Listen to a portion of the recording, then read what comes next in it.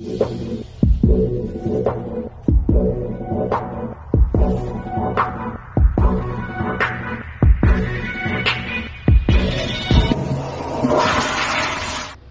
taints? I mean, hey deputies and deputettes. Today we're gonna be learning how to bowl on red square. The hardest pattern I've ever seen. Okay, it's not impossible, but it definitely puts up a challenge. The key to playing on this pattern is knowing what your strengths and weaknesses are and utilizing those strengths. If you like to hook the lane, you're gonna want to hook the lane because that's what you're comfortable doing.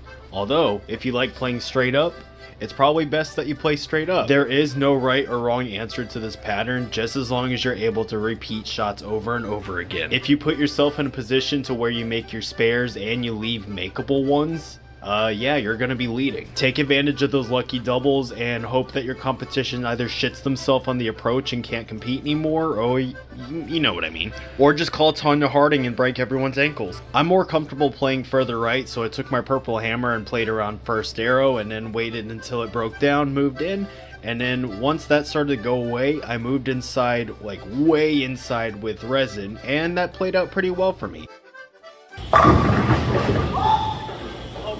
Sorry.